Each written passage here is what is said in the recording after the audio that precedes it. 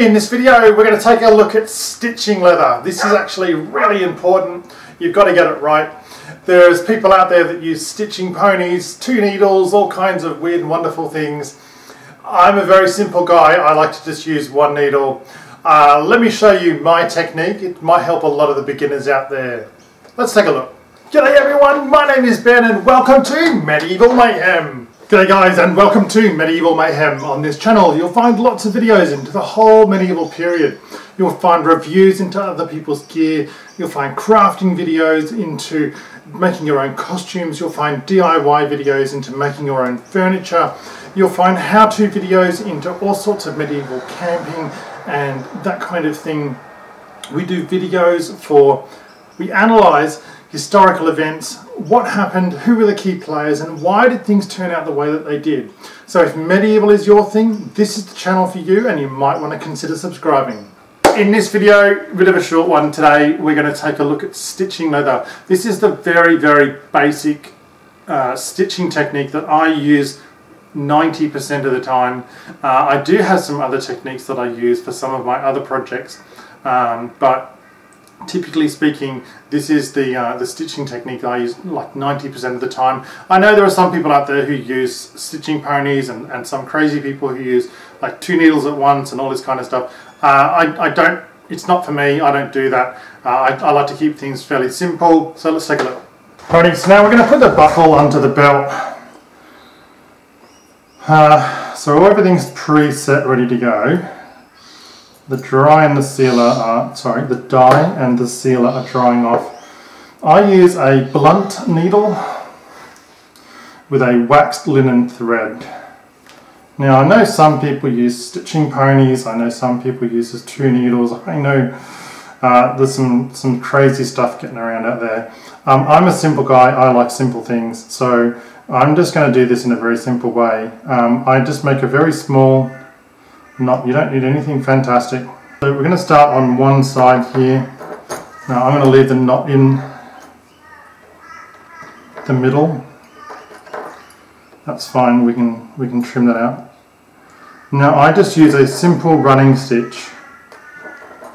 Okay, and we go from, I guess, one side of the project to the other. Okay.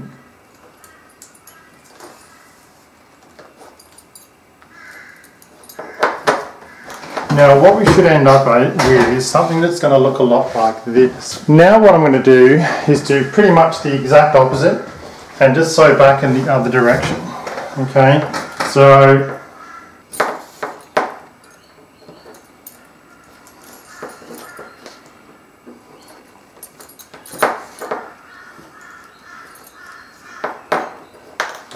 now on each side that is going to look like this. We're just going to zoom in a little bit here. Righty, so just zooming in so we can all see. So that's pretty much now what we've got, okay? So this is one straight continuous line. This looks a lot like a saddle stitch or a back stitch is another very comparable stitch. And it's incredibly effective. So we're going to do 2 rows of that and that's going to be pretty much our stitching done.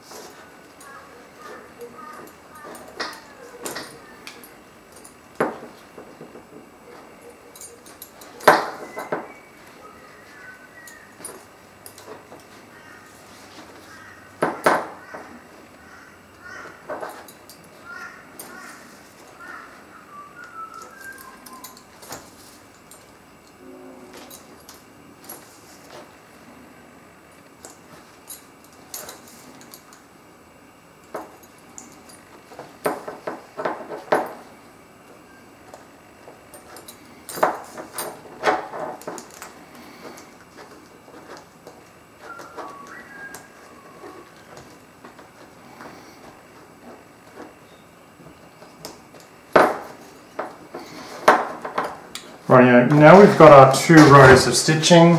That's how I do leather stitching, especially for small projects like this. That's fine. It's reasonably quick. This has taken me less than 5 minutes with changes to the camera, and that's all squared away and done. So I'm really happy with that.